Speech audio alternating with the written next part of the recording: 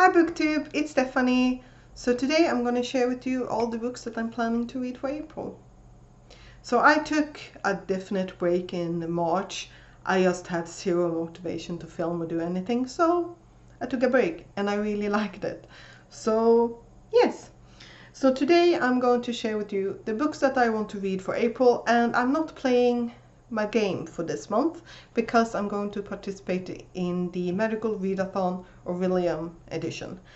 And yes, I'm gonna link the video down below where she announced the spring equinox.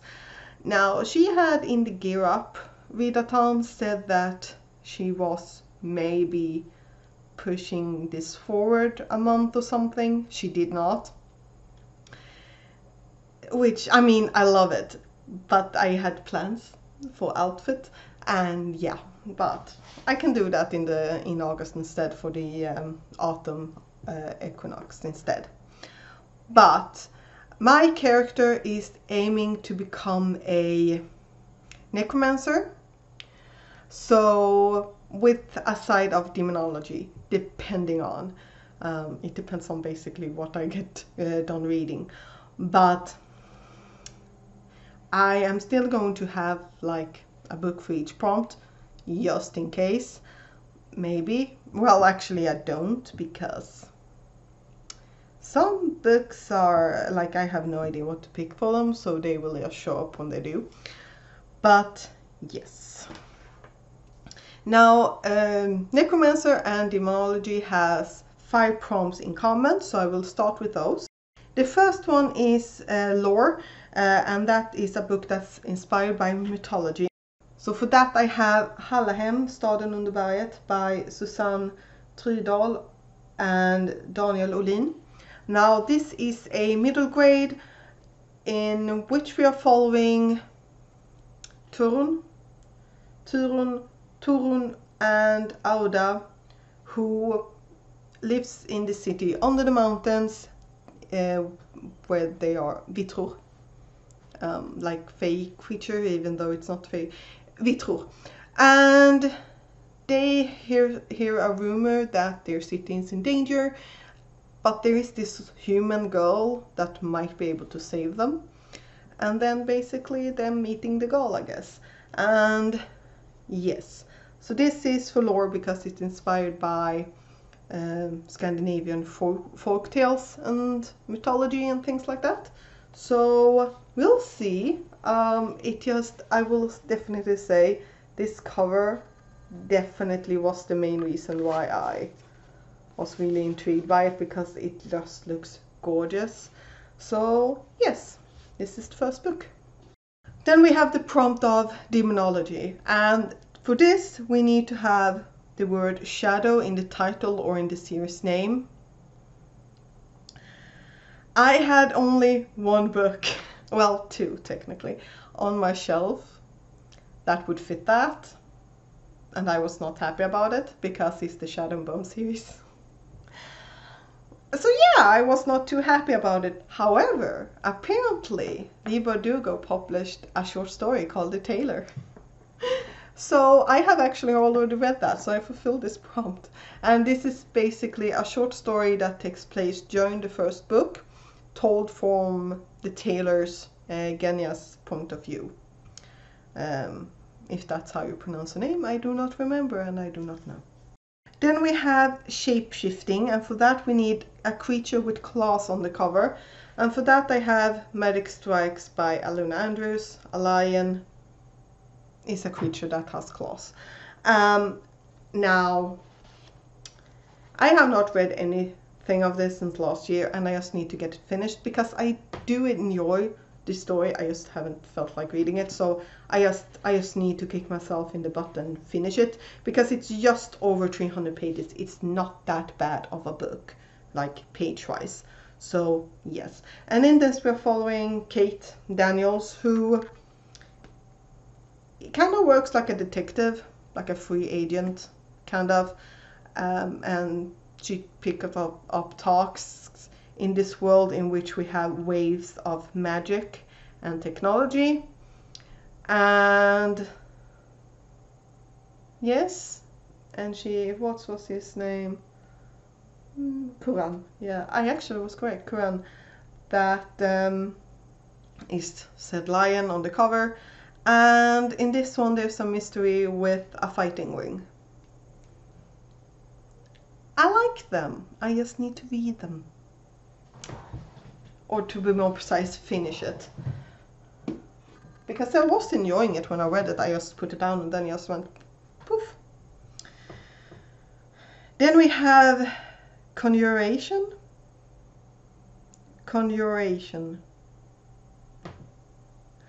And that is sort of light on the cover. And since I only listened to like 15 minutes of this during the month of March, I'm putting The Weeping Tide by Amanda Foody on this, because it's I have hit my audiobooks are annoying and I can't listen to them and focus on them. So yeah, and I'm counting it because I just am. So that's where I'm putting this. And this book follows, well, it's the sequel to The Accidental Apprentice, in which we are following a group of like students kind of who are taking care of these beads that kind of get stuck to them in tattoos. And in this particular one there is a disease in the ocean that makes the beads go mad. That's it. I'm just gonna keep on listening to this basically, and actually make sure that I finish it, because so far this year I have actually, like, I'm one book ahead on Storytel. I'm one book ahead. I just need to keep going. But I probably would have finished this one already if it had been an ebook. Then the last one that I have in common with these two careers is Spells and Incantation, and that is to read short stories or essays. I have not picked anything out from this, but I will probably just pick something up from or read something from Tor.com's webpage. Then let's go to the 3 prompts that are specific for Necromancer. The first one being Animal Studies, and for that I have picked Black Clover Volume 4, The Crimson Lion King. And in this one, this is set in a world that when you reach a certain age, you get a grimoire which allows you to perform magic. And we are following 2 friends from this orphanage. They are peasants. One who has a lot of magic and is very skillful in magic, and then one who has 0 magic and gets a grimoire of anti-magic. And we are following their adventures with them being rivals / brothers. And yeah, I don't really want to say more because I feel like that will just spoil things in this, but something is attacking them. Yes. And honestly, I get this from the library. They got this volume 4 because I requested them to purchase it, so they did. I'm considering just buying this series because I have enjoyed this so much. So yes, and I have finished this one, so I'm 1 prompt down. Well, 2 prompts down. Okay, the next prompt, I had to do it to myself because I've said that I should have read this for 2 years. So for Inscription, this is intimidating read. And as I said, I have said that I should read this for 2 years.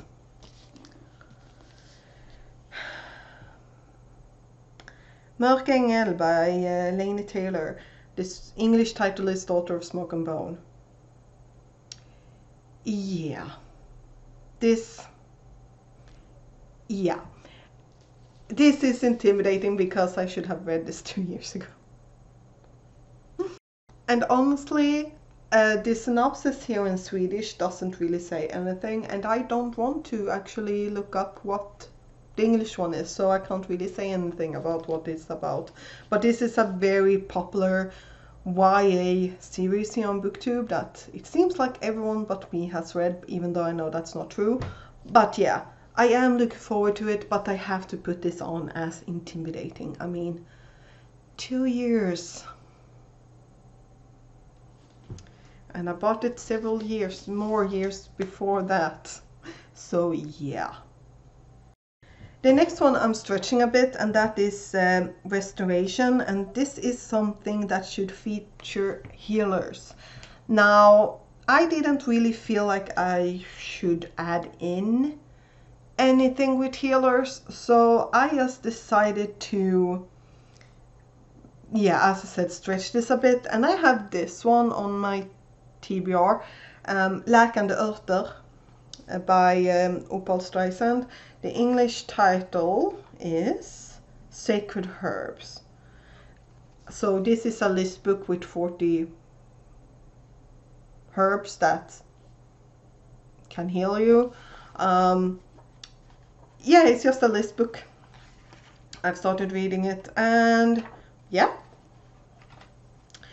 I mean, this was how people used to do medicine, how healing used to work. So I'm counting it, but it's a bit of stretch, but I just did not feel like I could add in another big book, like novel, on this list due to how my reading has been. But then we have the prompt for Demonologist that I have left, and that is Elemental Studies, which is a book under 100 pages.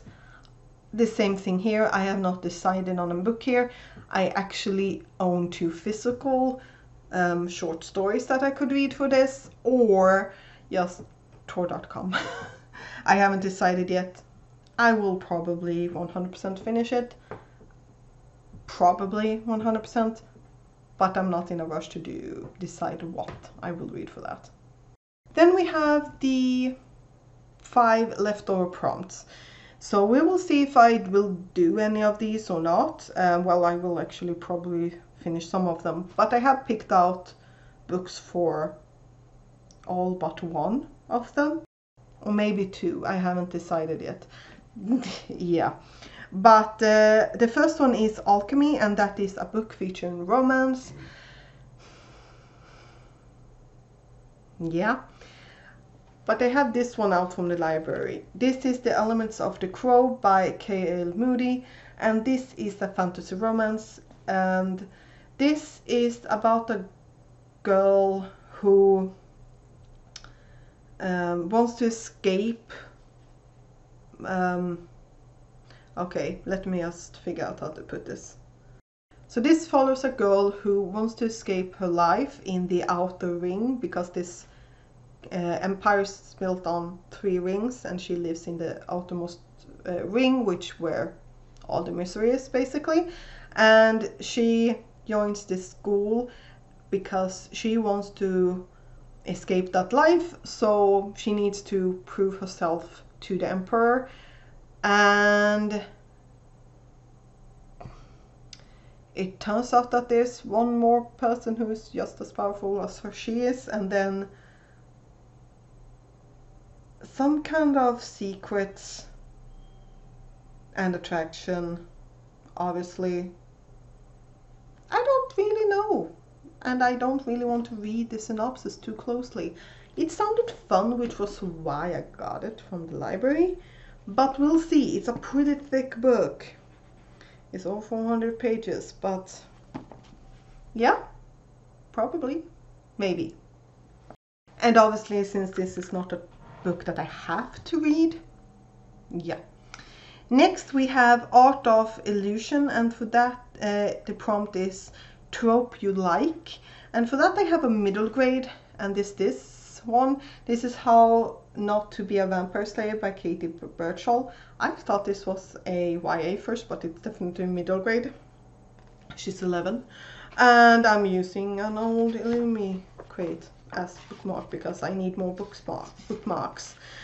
And this follows a girl who's not scared, can't seem to be scared of anything. She loves horror movies and things like that. And when her uncle dies, or her dad's uncle I guess, dies, they inherit a house, so they move there. And the forest nearby has some interesting rumors. And it turns out that she is the next Slayer in this area. However, the vampire that she meets that lives in the forest is a vegetarian. Or vegan. Vegetarian. And yeah. Don't really know else. I have started this and it's... I mean, I've just started it. I have just I'm just finished with chapter 3. I'm liking it so far and it is pretty short, so yes. But yeah, I definitely thought that was a YA book, but it's middle grade and I'm not mad about it. The next one, we have Top of TBR. This, I have no idea what to pick, period.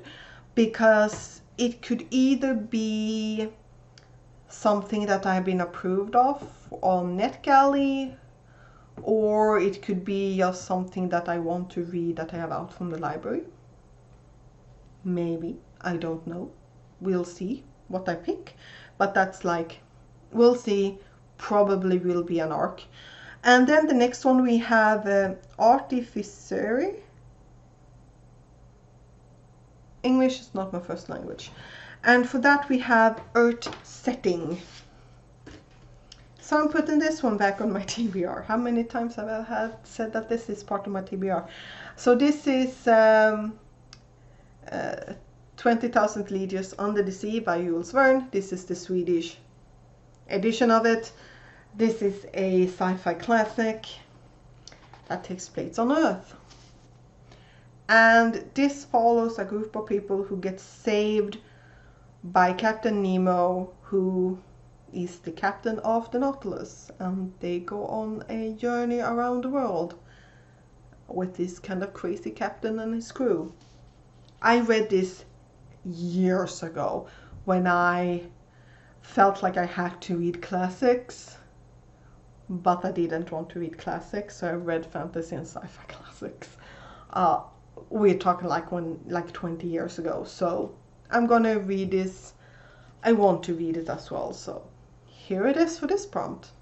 And again, I don't technically have to complete it, so I'm fine anyway. And then the last prompt we have Physionics and Divination. Yeah, same thing there. And the prompt for this is set in the future. I have no idea what I will pick for that. Absolutely no idea. I could go with a sci-fi. I could... I don't know. I could technically go with, if I finish this one, I feel like I want to continue, I can read the sequel, because this also takes place in the future. I have no idea, and I'm not going to say that I know. Because, yeah, yeah, we'll see. I could also, if I want to, technically bend this a bit, because set in the future, I could technically, well, maybe not, but in my head I could read an arc that's coming out, because the arc, like the book, is coming out in the future. Bad one, but technically I could. Well, at least I could bend it enough. So those are the 11 books that I have picked out, and then we have the 3 that's like, we'll see. And yeah, so this is the Magical Readathon, my Magical Readathon TBR with 1 audiobook, and yeah, we'll see. I definitely just need to finish that. Or DNF it completely if I don't like it. But yeah. Are you participating in the Magical Readathon this April? Please tell me down below, and I'll see you next time. Bye!